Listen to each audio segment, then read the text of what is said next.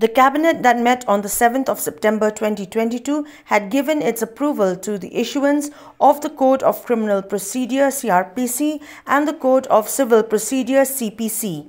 The cabinet has also cleared the Meghalaya Ropeway Bill 2022, which will lay down the procedures for different passenger tourist ropeways that are in the pipeline, and also approved the Meghalaya State Consumer Protection Mediation Rules 2022. The Meghalaya Ropeway Bill 2022. This is basically a bill that is going to lay down the procedures, for different passenger tourist ropeways that are expected to come up in the state.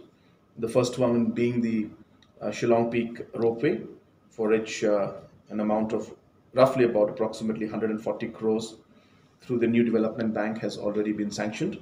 And we expect that we should be calling the tender for this Shillong Ropeway project in the next 15 days to 30 days time. And so this act basically is a bill is basically to give a proper structure on how applications can be made for ropeways and what are the different procedures to be followed in setting up the ropeways, the different bodies that will be in place which will give the necessary licenses and permissions, and what are the different safety measures that have to be taken up while putting up.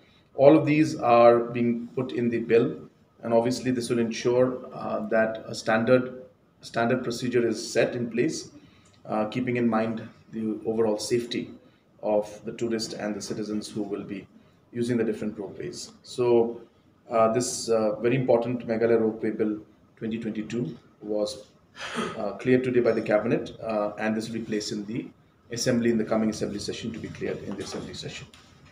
Today, the ordinances previously cleared by the Cabinet, namely the Meghalaya Goods and Services Tax Bill 2022, the Meghalaya Professions, Trades, Callings and Employments Taxation Amendment Bill 2022, and the Meghalaya Fiscal Responsibility and Budget Management Amendment Bill 2022 were also approved to be placed before the Assembly in the upcoming session. The proposal to place the Meghalaya Goods and Service Tax Ordinance 2022. This is basically an ordinance that was cleared, that was passed in the previous cabinets, and we have to obviously place it in the Assembly. So basically the cabinet today has decided that this bill will be placed in the Assembly. These are basic amendments that are there which are made in line with the decisions that are made by the GST Council.